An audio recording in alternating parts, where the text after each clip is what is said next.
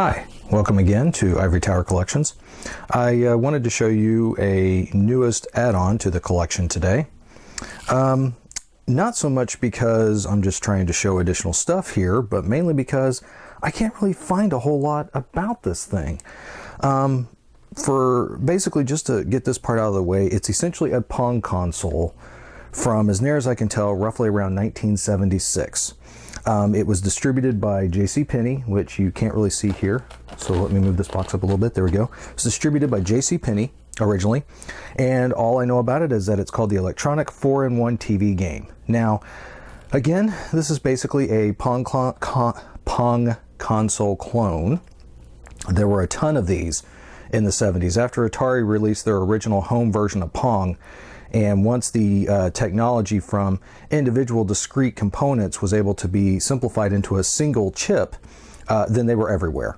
And this does use a single chip or Pong on a chip setup. Like most consoles, it offered 4 basic variations, which they called here hockey, tennis, squash, and handball. And basically, in a nutshell, hockey is just that. One player controls one set of paddles, another player controls another set of paddles, and you try to get the ball from into your opponent's goal point. Tennis is standard Pong like anything else. Squash is basically racquetball, and then handball is basically racquetball for one, hence why it also says practice underneath it. So why did I pick this up? Well, for one, I got it for a really good price. At least I think I got it for a good price. It was right at about $20 shipped to me.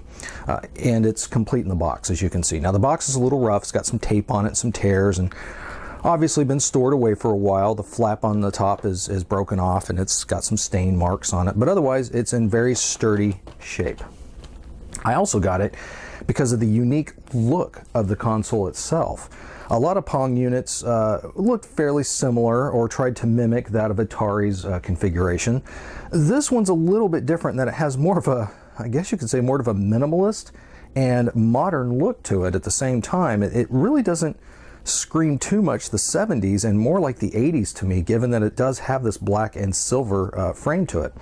The knobs are not detachable, and all of the controls are handled with aluminum anodized flip switches within the center of it, which is really kind of neat. So yeah, let me take it out and show it to you up front. I've now removed the system from the box it was in, and you can see all the styrofoam is still in place, and as near as I can tell, all the original components are still with it as well. I did add some additional cable ties to the RF cord here so that it would fit in its spot a little more neat and tidy. Also, the power supply, I'm pretty sure is the original power supply. It's not branded the same as everything else, but it has the exact same specs. And unlike a lot of other Pong consoles back in the day, which could essentially use an Atari 2600 type power supply with a little 1/8" headphone jack mono type connection, this actually uses a 2.5 millimeter or 2.5 by 5 millimeter barrel jack, almost exactly like the Sega Genesis, Master System, and Jaguar did. In fact, if the polarity is to be believed, you could actually use one of those power supplies on this unit. But it still has this one, and it still works just fine. So I've got it tied up there as well. It's also got this rather large RF box, game switch box like they used to use quite a bit back in the day. You can see it's a little tarnished on top, not quite rusted, but getting close. And everything is imprinted as far as the words go within the aluminum housing. It's very unusual in that it's got 2 different sets of screw terminals here. And as near as I can tell, due to the differences in televisions back then between your standard aerial antenna and maybe like using a cable box converter, one side is essentially for use with a cable box and the other side is for use specifically with an aerial antenna, or rabbit ears as it was. So yeah. Haven't tried this box, didn't really need to, but it seems constructed well enough. In fact, the double-sided sticky foam pad has not had the original tape removed, so I guess it's still sticky? Hard to say. We are talking, 40 years here. So yeah, power supply again. It's going to be kind of hard to get out of there. Like a lot of systems back in the day, it's got a tremendous amount of wire. Again, homes back then were, hence also 2 prongs, didn't have outlets on every single wall like we do today. So they were thinking about that back then. And the 2600 is the same way, by the way, in that they assumed you'd have to plug the actual power like on an opposing wall way far from the console. So you'd end up with like a 15, almost a 20-foot plus power cord. But anyway, so as you can see, it just uses like a 2.5 by 5 millimeter barrel jack. Like I said, seems to be center tip negative, and it runs on 9 volts and 200 milliamps. So not enough to power a 2600 or any other modern console today, but it's the exact specs and requirement for what this unit needs. So let me go ahead and get some things taken out here, and we'll remove it from the box. The box is actually cut in a wedge, or not the box, but the styrofoam rather, is actually cut in a wedge design, which allows you to essentially lift it up and off. And I'm not sure what these big 3 holes are here. I was thinking maybe they were like grabs, but yeah, that's what I'm using them for. And there we are. The Pong unit itself. Yes, it still has the instructions. Again, it just says 4-in-1 TV game by JCPenney. The instruction manual is very sparse. It's got your usual 70s-like cartoon-like graphics in it. Words about the basic, or just tells you the basic functionality of how to hook it up and how to operate it and what the different modes of the games are. It can run on either batteries or on AC, and they say UM2 battery. If I remember correctly and looking at this, I believe that's basically C-cell batteries. So it takes essentially 6 C batteries if you want to use it on battery power. I'm just going to have it plugged off of its AC when I fire it up later. And then again, more stuff specifically about the different games. Nowhere on here is there any information relating to the exact year it was made. Not on the box, not anywhere on this, not on the console that I could find. Very difficult to track down. What I ended up doing to get a basic idea of when this was made was, and let me go ahead and remove it from the box here, so from the rest of the styrofoam, so we can see it in all of its glory.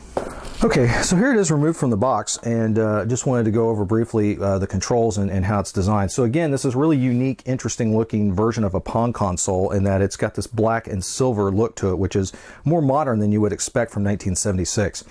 And by the way, just so I can advise you, here's how I'm essentially guessing it was made in 1976. Again, the documentation that came with it has nothing as far as any date or years stamped on it at all.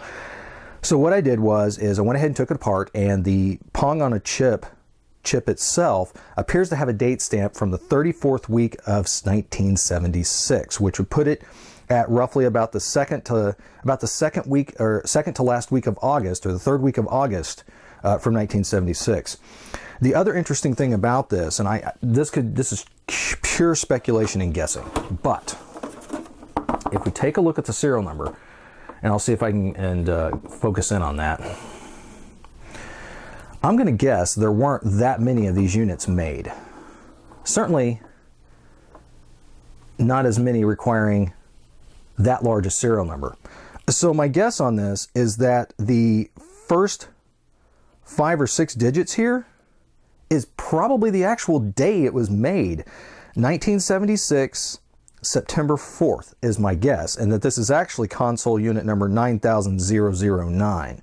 Now again, I'm completely guessing here, but if you were to think of those first 6 digits as a date for the machine, which isn't that unusual to use for a serial number system, it does fall along the lines. If the chip was made in the 34th week of 1976, which was August of 76, then this would mean that the console itself was built on September 4th, 1976, which would have been just a few weeks after the chip that's inside of it was made or manufactured. So that could be fairly realistic. Again, it's just guesswork and speculation. I can't find any other year marks on this thing at all. The only other identifying marks is that it was originally made by Phoenix International Incorporated, and it does have a model number of 617-6000, but when I tried to Google any of this information, I came up with absolutely nothing. It does have a catalog number that shows 917-1349. Again, I can't find a reference to that number anywhere. And then it shows a FCC type approval number called TV-204. I didn't try to look that one up, but it's possible I might get something on that. And then, you know, it talks about the usual stuff. Valid only when operated pursuant to FCC rules, etc., etc. Serial number does have a channel selector switch. I'll zoom this back out a little bit. It does have a channel selector switch under the battery cover. And again, the battery cover takes 6 C-cell batteries. Yeah, it's completely immaculate inside. It doesn't, I don't think it's ever had the batteries ever put in it. The actual battery, or the actual channel selector switch, is probably not going to pick up on the camera, but it's recessed down inside this hole. There's a tiny little slider switch. Oh, there, it's just barely showing up. That allows you to switch between channels 3 and 4. So, yeah, it's that's about as much as I can tell you about it, as far as I know. So yeah, what about the control panel options? Well, you can see that obviously the paddle knobs are static. They do not come off, so obviously the players would have to huddle over it on a coffee table to use it. Here's the power switch, which is this cool little toggle, metal switch toggle. Here's your bat size to change between a small or a larger bat. They call it long and short. You got your ball speed to change between a fast and slow ball. You have the game selector switch right here in the center to switch between hockey, tennis, squash, and practice. You have a big serve button here, clearly marked. You have the angle switch, which is marked as amateur and pro. And about the only thing I've been able to determine with this is that amateur just has simplified angles that the ball bounces from, whereas pro is more intricate and it's more sensitive to where it hits on the paddle to where it will bounce. And then you have your serve function, which you can set it for auto serve or manual. Basically the difference being exactly what it sounds like. If it's in manual mode, then the next ball will only come out when someone presses the serve button. If it's in auto mode, then the ball will basically serve itself after 1 or 2 seconds has passed from the last ball that was just lost. And then you have a big reset button here. So yeah, that's basically the unit's top cover and operation. Let me show you some gameplay footage next. So here we are. I'm getting ready to power the console on, and again, I apologize, I don't really have a way to show both. It's RF only, so we're kind of limited to that. But it does produce a pretty nice picture. So I've got my TV on channel 3 ready to go. I'm going to flip the console on, and there we are. And I currently have it in just basic table tennis mode right now. So do a quick reset. Now you can see that for whatever reason we already have the ball bouncing over there. Not real sure why. I think that's just to give us an indication that it's ready to go. But the interesting and cool thing about this is that the paddles on this, they may be 40 years old, but there's not a lot of jitter to them. I mean, I've got 2600 paddles that don't work this well even after a good thorough cleaning, so this is pretty impressive actually. And I'm not sure how in focus that is. Let me see if I can get that in better focus. There we go. Also reduce the contrast down a bit. There we go. That's a lot better, isn't it? Okay, so let me just go through the different game modes real quick. Right now you see the paddles in long form. That's the way they look when you shorten them up, so literally half the length. Here's the ball speed currently. If I move it to fast, you can see that it does move quite a bit faster. Changing the amateur to pro angle switch isn't going to do anything on this particular section yet, but it's kind of hard to demonstrate it anyway. And then we have the serve function, which is currently in manual mode. If I had this in auto, it would automatically be tossing the ball out as soon as we start a game. So let me just start with trying to play a horrible version of tennis here, or actually I'll just go ahead and put it straight to hockey. So here's hockey. You got 2 paddles controlled by one player and 2 by the other, and obviously you want to get the ball into the opposing goal. And yes, occasionally it looks like I may need to get some cleaner on the switches here, because occasionally a ghosted paddle will appear like that. So one player actually ends up with 3 instead of 2. I don't know if it would actually register. My guess is it might. But for now, we'll just try to keep it off of there. Okay, so here we go. Let's go ahead and serve the ball. Well, that was bad, wasn't it? Let me try again.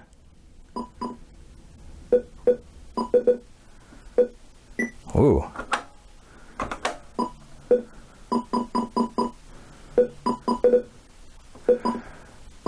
So as you can see, very plain graphics, basic beeps and boops. That's really about all there is to these games. And as near as I can tell, first player to 15 points wins on any of the games. So yeah, first one to get to 15 is declared the winner. So that's hockey. And then of course we have standard Pong, which is just your normal tennis here. And this is normal Pong. Now, you'll notice that I've switched the game modes, but the score has remained the same. So it is technically possible to switch games in the middle of a game, which is very strange. So obviously you'd want to hit the reset button before starting a new game. So let me go ahead and serve the ball here. Oh, that was not very good. It's a lot harder to play like this. Okay, let's see if I can... I'm going to see if I can get a stalemate condition. All right, so there we are. I've already replicated a stalemate condition, which is very easy to do with this game. It doesn't seem to have any advanced logic to automatically bounce the ball off slightly after so many back and forth volleys like this. Increasing the ball speed doesn't make a change. And I actually do have it in the Pro angle option right now. If I slow this back down and switch it to amateur, it might just change directions. Or not. So, again, it is very easy to get stalemate conditions on this. Squash is basically racquetball, so the players have to alternate turns bouncing the ball off of the wall. So I'll go ahead and give this a shot now.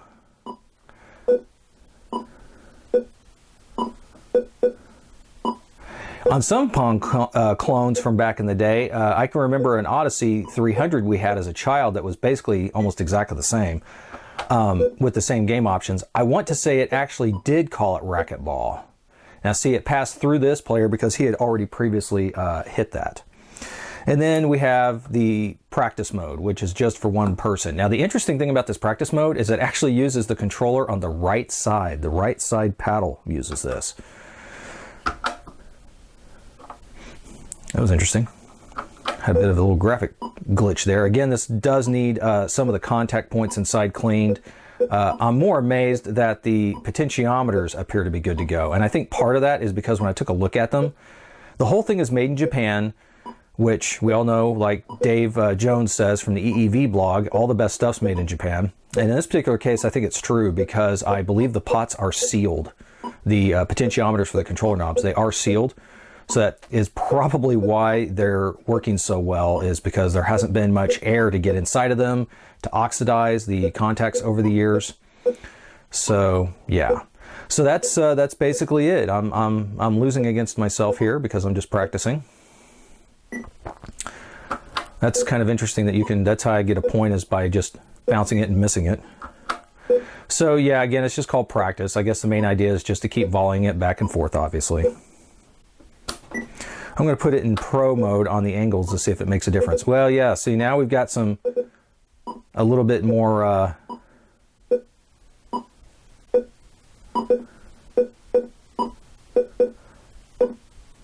yeah. Anyway, so that's that. That is the, that's the gameplay. So yeah, that's a quick overview of this JCPenney's TV 4-in-1 Pong clone from sometime around the mid-70s. Again, if you have additional information that you can provide on this, or if you happen to own one yourself, I'd like to hear about it. Again, I can't find really anything on this at all, other than just a couple of pictures, and this video, as near as I can tell, is probably going to be the first video on YouTube about this as well, because again, I can't find any references for this thing. But yeah, what do I think of it? You know, I only have one other real Pong console clone. Well, that's not true. I've got a couple of others. But I can tell you that I think this might be one of my favorite ones. The other one I have is made by the John Sands Electronic Company. It's called the John Sands Electronic 2200. It's actually from a newer time frame, around 78, I think. Possibly even from 80. And although that John Sands is a rare beast, to be sure, it doesn't give me a very good picture, not like this thing does. And the paddles are very jittery, and they're just slider knobs versus actual rotating knobs. Now, these knobs do not rotate all the way, by the way. They only go maybe about a quarter turn. give or take. Yeah, they only go about a quarter turn, but as you can see in the gameplay, it was more than enough for the paddles to cover the whole screen. So yeah, thanks for coming along and checking this out with me. It's a really cool thing. The biggest challenge I'm going to have now with this is where I'm going to find a place to put it, because it is a rather large box. Again, this is my hand span right here, and yeah, it's one of the larger Pong consoles I have ever seen. Let me find my words. So yeah, thanks again for hanging out and checking this out with me. See you next time.